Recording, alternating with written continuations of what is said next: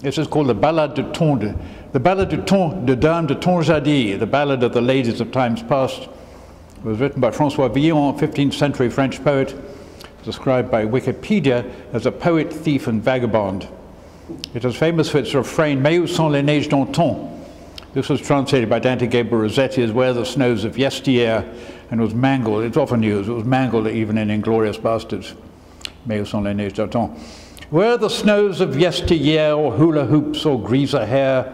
Incidentally, this is going to be, I have a book coming out of these with a lot of cartoons, and this is going to be, they're all going to be illustrated with my little cartoony things.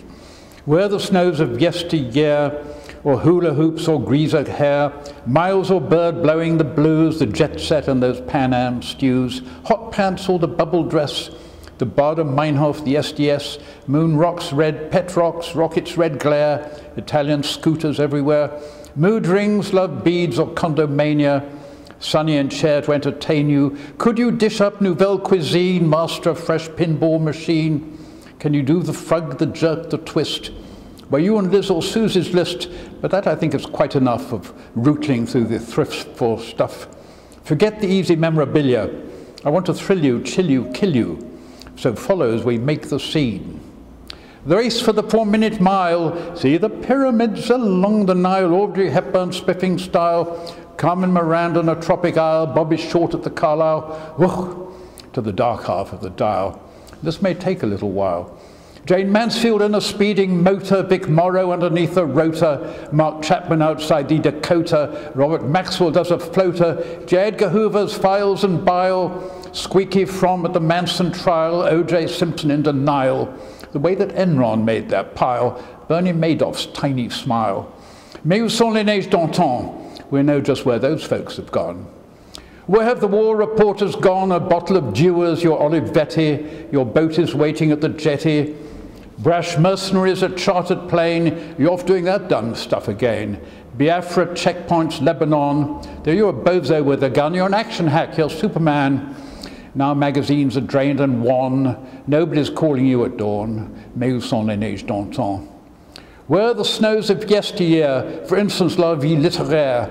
What happened to the literati who'd flocked to a George Plimpton party? The feisty writers at the lanes beating out each other's brains? Kurt Vonnegut and Erwin Shaw, Norman, Truman, absent Gore. Mais où sont les neiges d'antan? Where have New York's last writers gone? Off to tenure, every one. Mais où sont les neiges d'antan? Have the photographers all gone? Ask Henri Cartier-Bresson, Irving Penn, Dick Avedon, Bailey, Duffy, Donovan, Helmut Newton, Guy Bourdin, and ask who Mary Ellen Marks' retoucher is, wait for the sparks. Don McCullin, Jim Nachtway, Photoshop wiped your world away. We've pixelated verite. Now phones take pictures everywhere. All that is solid melts into air. Where are the snows of yesteryear? By the way, all that is solid melts into air is a direct quote from Karl Marx's first communist. Where the babes of times gone by, chin chin pudding, here's mud in your eye, make yourself comfy, sweetie bye. Stunning dress, honey, wanted to look even more stunning lying on my bedroom floor, that always got the room in a roar. The sunkas set, the roll in the hay, the cows away, please won't you stay? Hiding the salami, fun games to play. Mais où sont les dames du Tonjadie? And do they still remember me? Okay, now we're in Italy, the Dolce Vita, the Veneto, an MGM starlet in the Palazzo, the paparazzi and the go-go-go, scandals erupt in El Specchio, and suddenly it's Roma addio. Mais où sont les neiges d'antan? Where have the Playboy princes gone? So it's off to London, Babylon, where we have reinvented fun. No more war, but lots more pot. A rich girl in a Fulham squat. Peter Sellers and Sophia in Elvira's trattoria. Michael Caine and Terence Stamp dine at Annabelle's Dancer Tramp. Art and fashion both go pop, while the last of empires going under. Keith Moon, Sid Barrett and Brian Jones, no more rolling for that stone. Have all the birds of Britain flown? What of soul was left, I wonder, when the swinging had to stop? Ciao Manhattan, we're Euro trash. You need class and we need cash. Late afternoons and Fiorucci, Plato's retreat for Hoochie Coochie, Mortimer's and Jackie O, El Morocco's studio, the VIP room waits below. What happened to that snow we know? So the drifting snows of memory, twin towers appear in front of me, The Twin Towers not of Tolkien, but Twin Towers built for businessmen. That time on earth too big, too dumb, just skyline hogs on the waterfront, perfect for Philippe Petit's stunt. Then they were blown to kingdom come. By death and grief and fear defined, two perfect forms, hope and despair, float suspended in the mind, glimmering in our darkening air. So it's back to you, François Villon, poet, thief, vagabond, and con. It's fine to sigh for les neiges d'antan. What we'd really like to know is, will we see tomorrow's snow? And will there be tomorrow's snow? Well, thank you. Okay. Now this is, I happen to think, by the way, that the Tea Party, I don't know why everyone speaks so badly of the Tea Party, and so this is a little piece in praise of the Tea Party. Some things I know. Some claim that the president belongs, this is one I want to go up on YouTube just before the election. Some claim that the president belongs to one of the wickeder Chinese tongs. Some insist he's paid by the Vatican or Google by way of Burning Man. Some say he's a huge Al-Qaeda fan, or he's been training from youth with the Taliban, or that William Morris planned his ascent, or the Goldman Sachs made him president, or that he was groomed by Actors Equity, or the Ford Model Agency, or the Church of Scientology, or the IMF, or the KGB. Sheer fallacies, follies, pure fantasy. Just ask yourself this, say, have you ever seen Satan and the president in a room together? His henchmen will say that's coincidence, and true of some other presidents, but beware of that devilish subtlety. Everything's crystal clear to me. Some other, what I'm doing is alternating, slightly loopy, but with sheer madness. Some other concerns I'd like to share. You've seen those baldies everywhere. They're easy to spot since they mostly wear black. Not ordinary folk who've lost their hair, that's an innocent natural lack, but those shiny domes whose superior stare, all artsy-fartsy, nose in the air, twinkly-toed and debonair, well, they have baldy scientists who know how to train your hair to feed messages straight to your brain. Then zap, you're a zombie, a veggie, a pod, on your knees adoring a baldy god. They're hatching their plans in secrecy, but everything's crystal clear to me. I may not matter too much to you, being that I'm not smart or famous or rich. You may discover before we're through that I can be one difficult son of a bitch. You see, we're a million-headed man. Each of us thinks a bit differently. But every one of us knows of the plan to keep us in our place indefinitely. That's their selfish mentality. But we'll know when the time is ripe to make our move, get up on our feet and take back what belongs to us. Then we'll break the shackles of so-called security, incinerate the NEA, and lock those so-called artists away who are trying to turn our children gay, incarcerate the sex industry, redefine civil liberty. Oh, there's treats in store for you and me. Everything's crystal clear to me. When aliens from beyond the stars thought to check out the human race, they knew they would need a welcoming space, a dive you can find just about any old place, where they can probe our parts at a leisurely pace. So they're here, disguised as Irish bars. Those shamrocks and harps are decoys designed by an evil galactic mastermind. As I'm sitting here over Jameson or 3, everything's crystal clear to me. Global warming's a ludicrous lie. Listen on up and I'll tell you just why. Would the good Lord have given us motor cars without safe supplies of affordable gas? No birds in the forest, no fish in the lakes. Their numbers are lies, their pictures are fakes. Those warmers are in a conspiracy. Everything's crystal clear to me. And suppose I'm a fraction out on this. You're going to burn twice, but I'm heading for bliss. Our names are written in a golden book. A friend of a friend of a friend took a look. The book is in a cavern bored in the mountain where our nukes are stored, awaiting the call of an angry lord. I have this on the highest authority, so everything's crystal clear to me.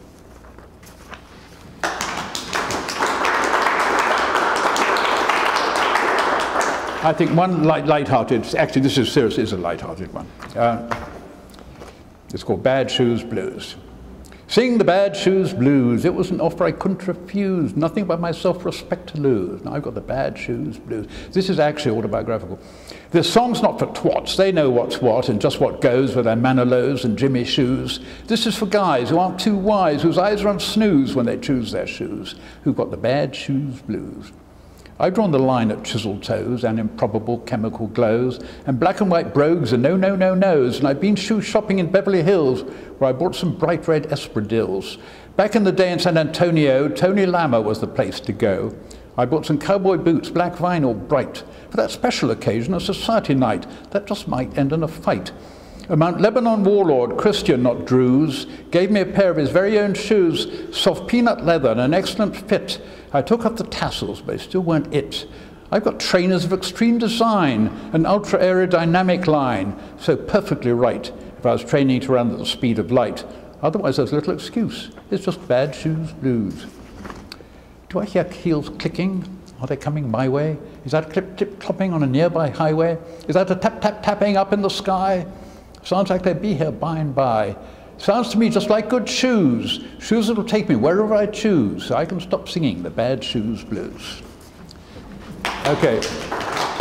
Now I thought I might read a few little bits from this book. You know what, my glasses are extremely weak. Okay, I'm actually going to begin at the beginning. Not everybody's memories of those years are as clear as spring water, but Antonio de Portago can summon up a specific evening at Studio 54 as clearly as it was running through a projector. De Portago, a French countess by heritage, a chanteuse with a punk band, The Operators, by calling, was sitting at a balcony table. There were a few sofas, and you could rest, she says. We were a whole group. There was Elsa Martinelli, Helmut Berger, you know, who was in The Damned, Mick Jagger, one of the Niarchoses, a girl from Manila. The balconies were halfway up the Metamorphose Theatre and Quondam TV studio. On either side, people furtively sidled into the infamous unisexual bathroom, not necessarily to pee. Beneath was the dance floor, pulsating with the beat of disco, which is very close to that of the human heartbeat, where dancers, washed in the surf of sound, dappled and splashed by light, shed the dull gravitational tug of quotidian life and lost themselves in what was at once a voyeuristic jostle, like a fairground, in a domain of the self-absorbed, like a ballet for prima donnas only. Over the dance floor, tubes stuffed with light bulbs, Flash Gordon style, were rising and descending, and higher yet the spoon made its rhythmic journey to the insatiable nose of the man in the moon, discharging a fizz of light. De Portago says the club was thronged with the studio menagerie that night. I'm sorry, these glasses are not, I forgot my good glass. She cannot remember the precise cast list, but it certainly must have included heavy squads of toffs and tuxedos and evening dresses, plenty of pretty preppy girls and boys, studio employees, the waiters and busboys bouncing around, bare-chested in sneakers and gym shorts, and of course the camera bait, and of course the camera bait. The camera bait, those whose pictures showed up in the Post, the News, People and magazines worldwide, would certainly that evening have included themselves also other famous faces. And there would have been predictables like Truman Capote, Rudolf Nureyev, and the starlet of the moment, but beings who looked truly out of context, as though they had winged in from a different movie, like a Republican senator in a heavy grey suit. I'm sorry, I'm having a real problem. Does anyone have stronger glasses than mine, by any chance? Does anyone have 200s, for instance? This is very poorly planned of mine. I'm really sorry. I'll plow on. Just excuse me. Let me just try. How much? Oh no, I wouldn't even be able to see the book with that.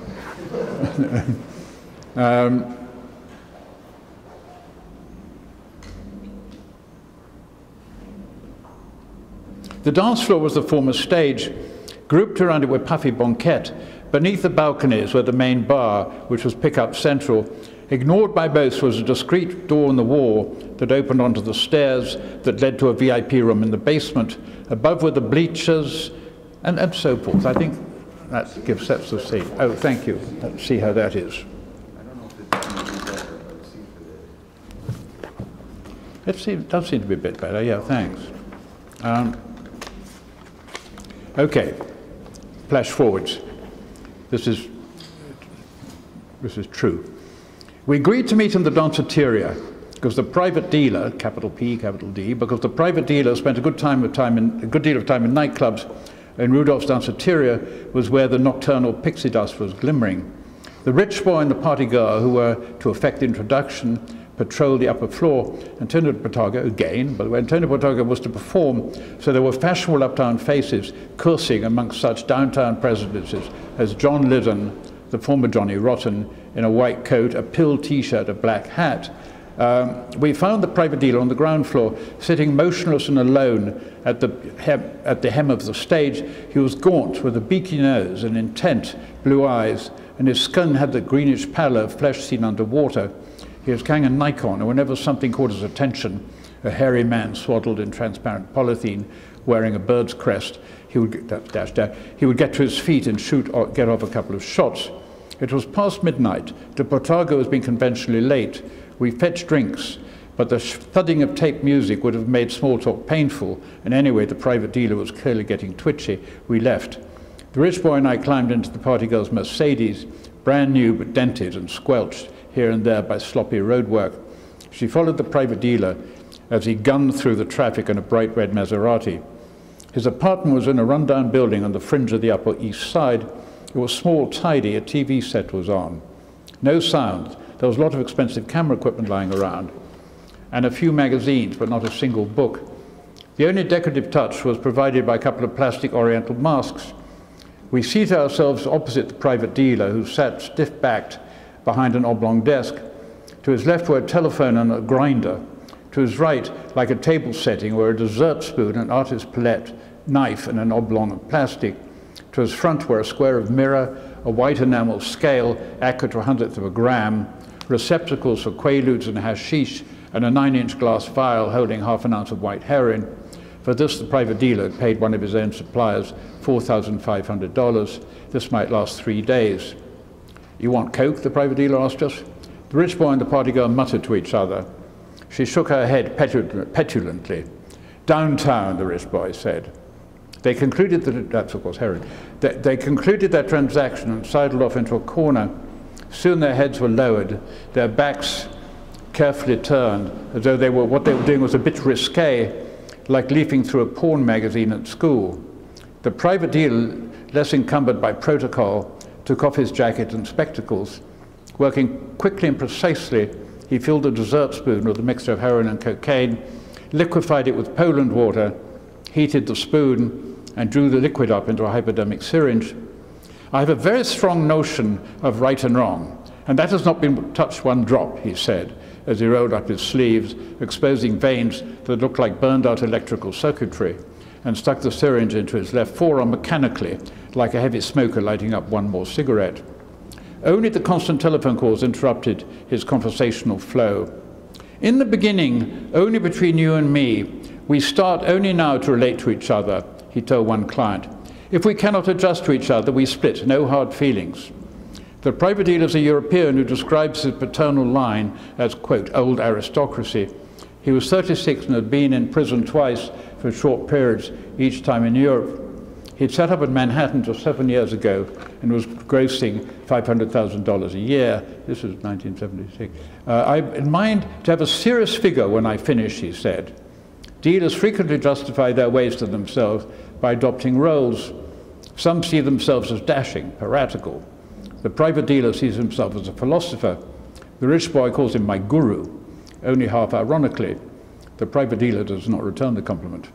"For me, there are two basic categories. You have human beings and you have humanoids," he said. Junkies being the latter, of course. "I'm in a position where I can see a lot of the true personality of people, and I cannot accept their scale of values. It revolts me to see human beings so fucking low. So low, man." His voice was now slurry. Anyway, it goes on. That's a kind of portrait of that particular world.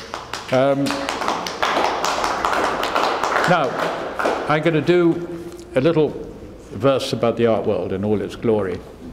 It's called, based on Browning, Robert Browning, of course, "A Soliloquy in the Tate Turbine Hall."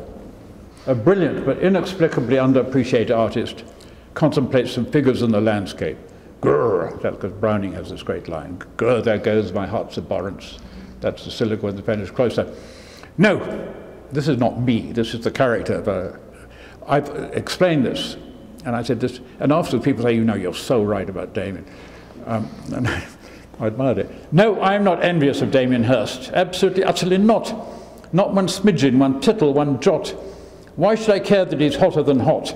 Not one iota, no thought is remoter. Do you hear me, Nick Sorota? Just because Hirst always has to be first, because he needs to blow up or burst, why would I want to see him immersed in formaldehyde next to his putrid shark and sold as a set to an oligarch? Let's whack that idea clean out of the park. I'm not at all jealous of Damien Hirst. I'm in Burlington House. It's a subject switch for some art world showdown, I forget just which. When out in the courtyard, there's a Ferrari. I trot outside to see what's the story. There's paparazzi, it must be a star. Posh and Beck's by the brouhaha. No, it's Tracy Amin with her bum on a car. I'm not envious of Tracy Amin, she's a drama queen. Who knows where she's been? But a word in your ear, Tracy, my dear. Whinging won't make you Van Gogh or Soutine. I really don't hate the Chapman, this is mostly about the Brits. I really don't hate the Chapman twins, they're loony bins, the Chapman twins. Francisco Goya, call your lawyer, some of your art died for their sins. I don't really mind the Chapman twins. You art lovers are obviously all at Frieze, I hope you had all of the fun of the fair. Art here, art there, art everywhere, like bidding rings and conspiracies. Consultants with dubious degrees and lovely girls pimping galleries. Cutting edge, it's paper cuts. Pools of stage blood, but no signs of guts. Did I go to Frieze? Are you serious? Please. I wholly don't need the Gagosian team. Okay, they're a multinational dream, but I wouldn't want a dealer, is that too much to ask, who looks like he's wearing a stocking mask and carrying out some nefarious scheme. And I wouldn't want to print my work on Saatchi online. If every bad artist got slapped with a fine, it might put a stop to our culture's decline. Just calling it art doesn't mean that it's fine, so don't look for me at Saatchi online. If original minds, not the usual clique, got to put up names for the Turner Prize, you just might get a refreshing surprise. Instead of those annual sights for sore eyes, those derivative chunks of du champion chic, you might see real art, but I fantasize that coterie will never have time for the likes of me, so they can stuff their Turner Prize up the appropriate part of the anatomy. So what should we make of Richard Prince? God knows he's given us plenty of hints. The Marlborough Cowboys as re-photographs, the jokes so lame that they limp in on splints. Celebrity pics with mock autographs. He's a postmodernist, a barrel of laughs. But then something happened. Prince painted a nurse. Then nurse after nurse after nurse after nurse. The collectors pounced, the prices bounced, at which the collectors moved into reverse. They saw the fellow had been prolific in different styles, and that was terrific. There's no product shortage like Johns or Vermeer. Picasso's the business model here. But dear collectors, please sit on your paddles. Marlborough men, just hang up your saddles. The jokes flutter home to the internet. Okay, I'm done. Well, not quite yet. I forgot. Did I mention Damien Hirst? I really don't want to see Damien cursed, the Lord of the Flies, completely defaced, his halves of calves turned to toxic waste, his skulls turned dull like diamonds to paste, his spins come unspun, his dots all gone black, his cigarette ends stuck back in the pack, while he's teaching himself to paint in a shack. Paint like bacon. Damon's dreaming. That sound you hear is Pope Innocent screaming.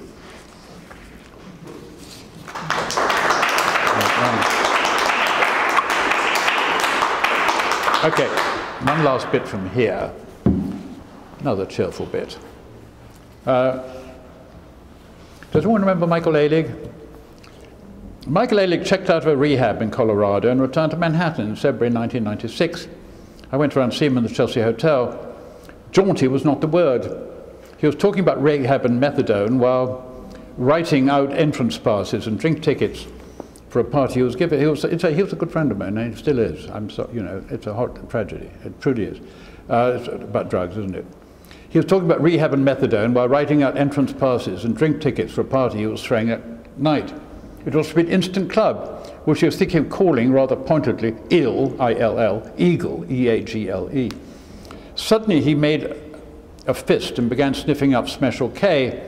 Give me a bump, another club kid pleaded. Ailig obliged, then inhaled another hillock of the drug. Michael, I thought you weren't using, I said. Heroin? I'm not using heroin, he said. patiently, as though I was extremely dense. He, Jameson James, and I went to grab something to eat on 8th Avenue. Gee whiz, here we are again. Before party time. Then they were full of both the angel, Michael had killed this dealer.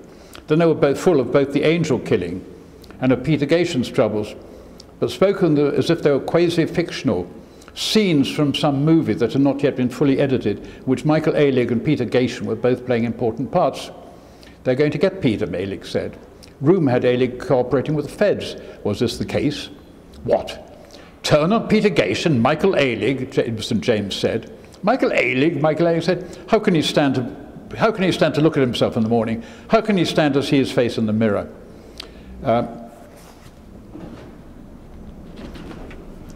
More. Hello.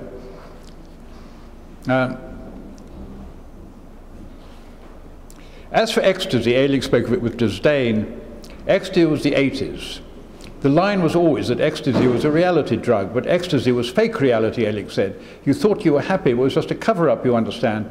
You felt happy while you were on it, when in reality it wasn't happiness at all. K is 90s, K is reality. When you're down the K-hole, that is reality. You understand what I'm saying? All the stuff you don't want to face, it forces you to face whatever has happened to you. Who wants that, Jameson James shrieked. It is reality, Ailig repeated doggedly. That's very 90s, I think. Out in the street, insanity returned. Ailig passed a restaurant he identified as one of the haunts of the departed angel and peered anxiously through the window. Look, they're looking at me, he said. Of course they're going to look, St. James said, if they see you jumping up and down and pointing and making faces like a monkey. I did it, Michael Ailig screamed full throttle. I did it. I couldn't stand him anymore. He bored me. I killed him. They scampered gleefully back to the Chelsea. Why do you say all that, I asked. Was it a joke? I don't think it's a joke, Ailig said, suddenly sobered. I asked what happened to Angel Melendez. He was a drug dealer, Ailig said, his voice gone far away. Drug dealers disappear. Angel disappeared from the conversation. An inconvenient reality showed up, though. His body had been in the morgue for several months, mislabeled as Asian, was ID'd on a slab in Staten Island, etc. In the weeks that followed, there were no arrests.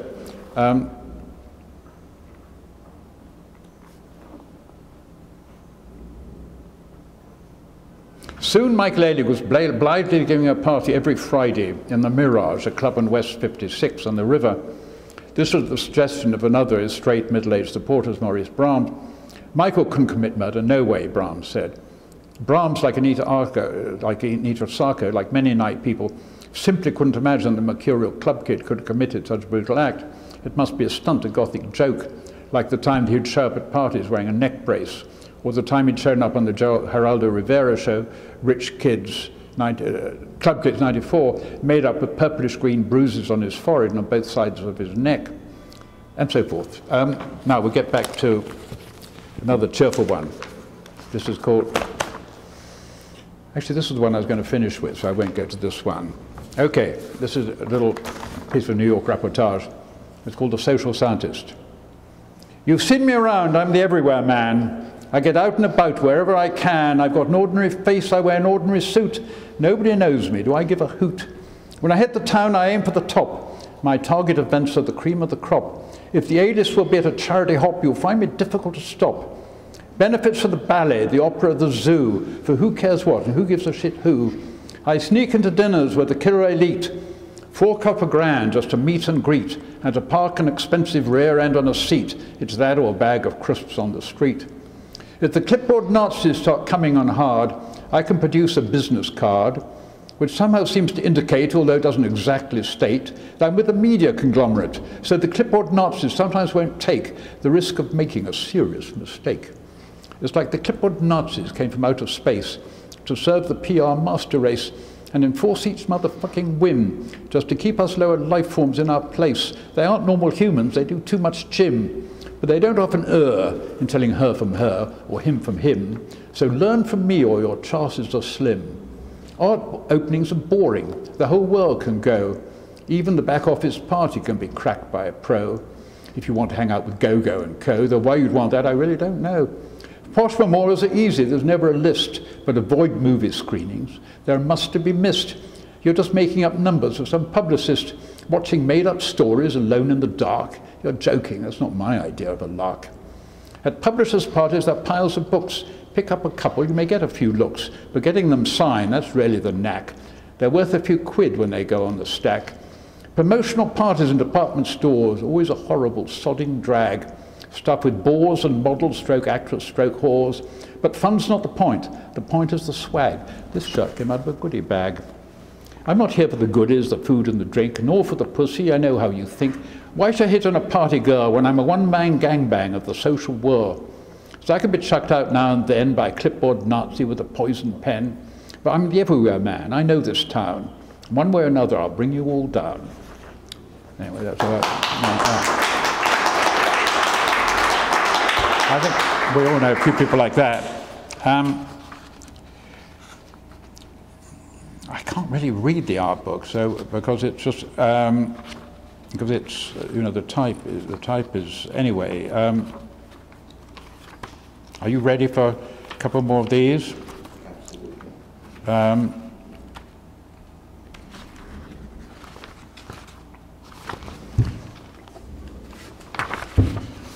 Oh, yeah, this is quite a nice one. I'm going to end up with the art one. Who's come to my party down on the beach? Scarlett O'Hara, Tristan Zara and Jimmy Carter drank sparkling water, Lola Ferrari, Harry Houdini, Francis Bukabia, the Dalai Lama, Alistair Crowley, the girls of St. Trinian's, Arthur Crevant, Bela Lugosi, George Gordon, Lord Byron, Akira Kurosawa. I saw several Gettys getting looped and Frascati, Anna Pavlova, Lotte Lenya, the Silver Surfer, Peter Lorre, Laurel and Hardy, Crazy and Ignatz, Muccio Prada, Salvador Dali and the Flying Orlandos, John Cale and Raikuda, Saki and Taki, there goes the Glenfiddich, the Baron de Meyer, Frida Kahlo, Kirita Kanawa, John McCracken, Truman Capote and the Illuminati, getting flighty and naughty, more cocktails for each. How we're going to party down on the beach. Who's persona non grata down on the beach? Who's banned from the party? Who's not on the list? Paris Hilton, Sarah Palin, Professor Moriarty, Mark Scratchy, Thatcher, Alistair Crowley, Silvio Berlusconi, Nicolas Sarkozy, most people call Simon except Simon de Pury, L. Ron Hubbard, Liberace, Donatella Versace, Flat Earth Baptists with TV ministries, media twisters with ugly histories, columnists with lying bylines and lilac eyeliner who kiss and diss. But you promised and promised I'd be on the list. You won't be missed. You're hardly martyrs, you're just masochists. It's hard to resist being a bit of a tartar down on the beach. What is this vision from over the sea? A giant white yacht. She hits the spot. A bright apparition, a nifty addition. She's a humdinger, a Lulu, a peach. She's every possible figure of speech. But what perplexes us down the beach is why did they come here? Who can they be? Vanity Fair's taking photographs down on the sand. They found a power couple. He's plump and she's supple. They're having loads of laughs. He's fondling her hand. She's flashing a nipple. He has an old face. She has a cold face. But they'll both be in bold-face. Maybe get a feature so we quite understand. The white ship is floating like a gull on the bay. There's dancing on deck. We hear music play. We're sure we've been spotted. They'll be coming to join us. Quite soon they'll be coming in ghostly white dinghies. They'll dance at our party and they'll take us away. Now comes the sunset down on the beach. It's hilariously trashy, all greens, gold and purples that turn the sand ashen until the sky blackens. The beach is a funfair, spectacular fireworks. Whoosh right above us, day bright above us. So now my party has really got started. We dance cheek to cheek, which is when we get startled down on the beach. The white yacht is departing, it sails out of reach. We're wholly dumbfounded, we're really downhearted. No dinghies are coming, we're stuck at the party down on the beach. The beautiful people start drifting off early. The men on the gate are sullen and useless. The barman moves slowly, the waiters are surly. The beautiful hat check is sad-eyed and listless. It's quite a fiasco down on the beach. What a strange morning after down on the beach, an ugly aftermath. I hear harsh laughter and hacking, coughing, rustling in the dune grass. Some lie inertly, each next to each. It's a masterclass for sociopaths. I've done with roving. There'll be no more loving. There'll be no more parties, ever or ever, down on the beach.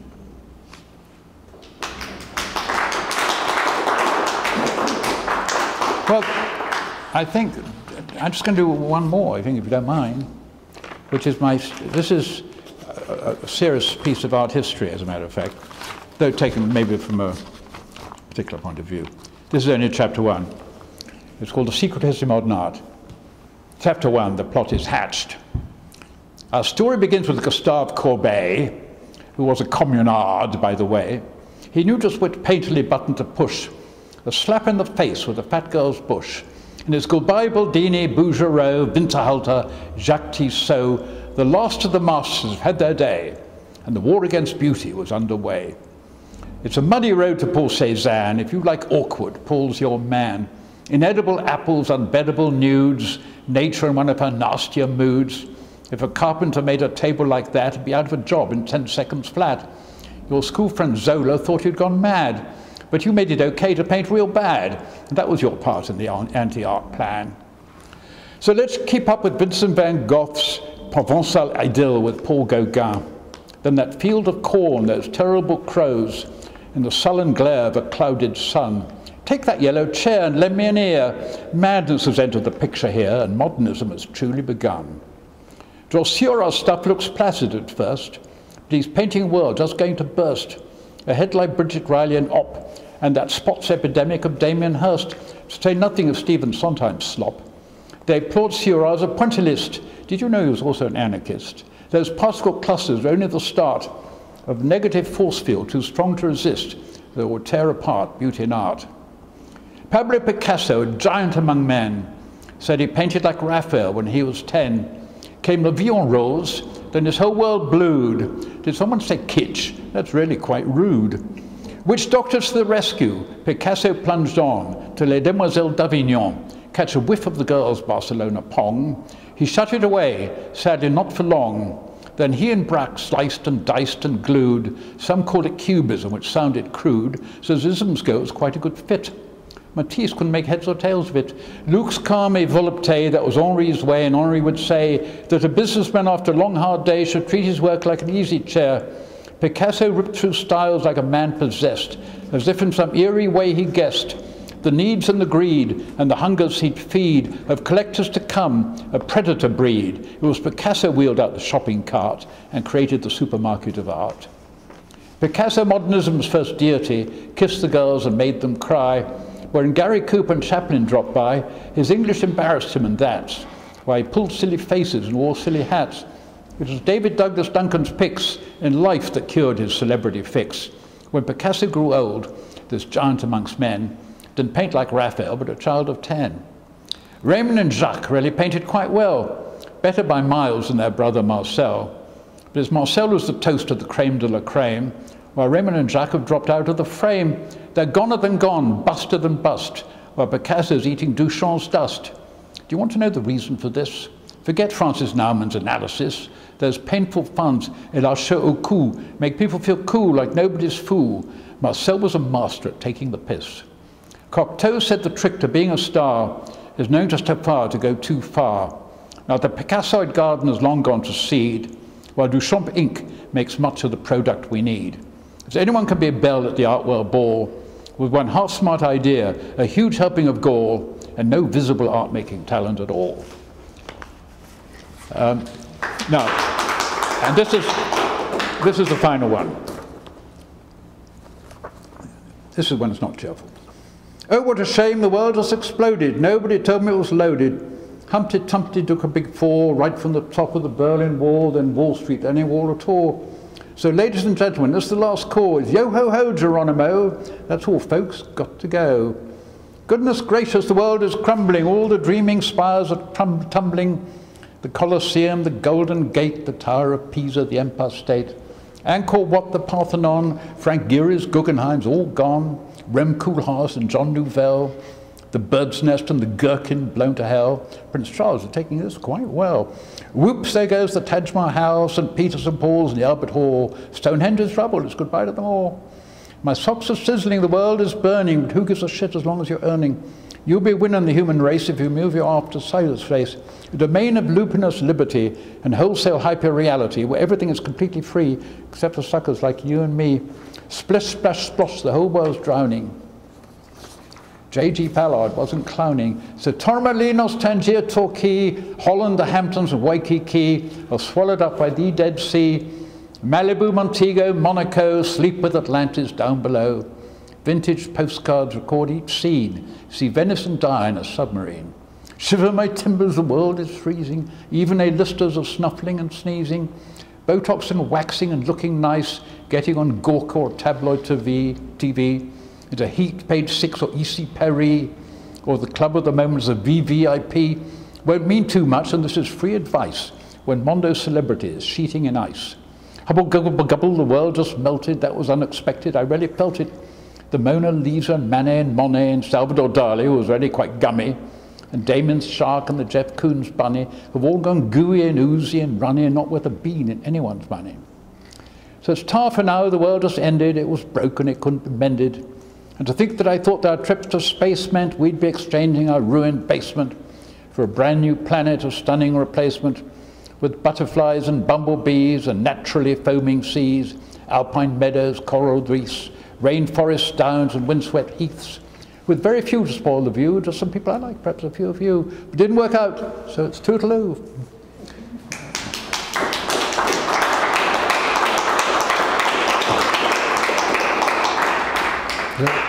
Now, if anyone wants to buy a copy of this, which is the nightclub book. Sorry? I have the hardback, how much is the paperback? Okay. Anyway, is that what, were you expecting more? We want more. What? We want more. I don't know what, well, I'm having a slight problem in reading. I've got there's some I took out because I thought, this is very encouraging for me because I thought people had less of a, okay, I got a couple more.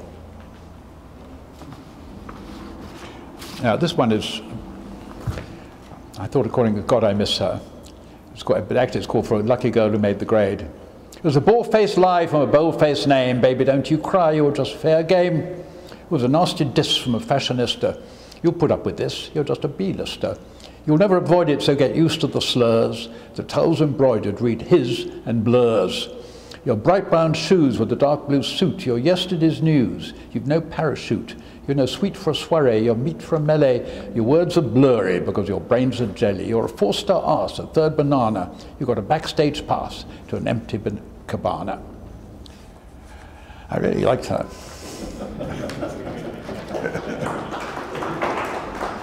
Are you ready for one more? Yes. Are you sure? Okay.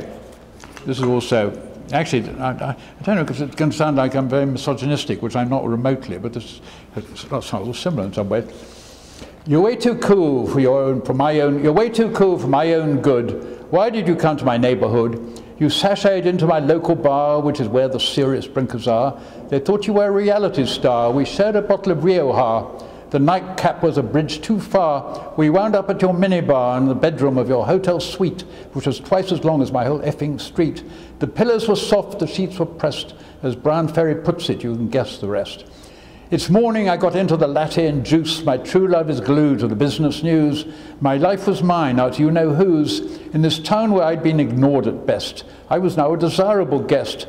The happening bars all gave us knee room. Every nightclub VIP room was turned into a she and me room. Woo, did we tread the light fantastic.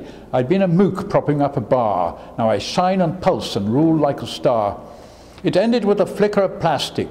We sorted out of that room service scene. You dropped me off in your limousine, gave me a cute little peck on the cheek, said you off to see your girlfriend in Mystique, you'd be back for sure the following week.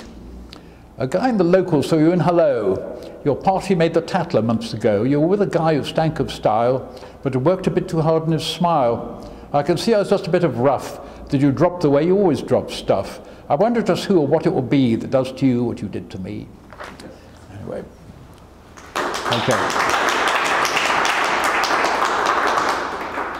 Okay, I think that's really tested your endurance to the limit.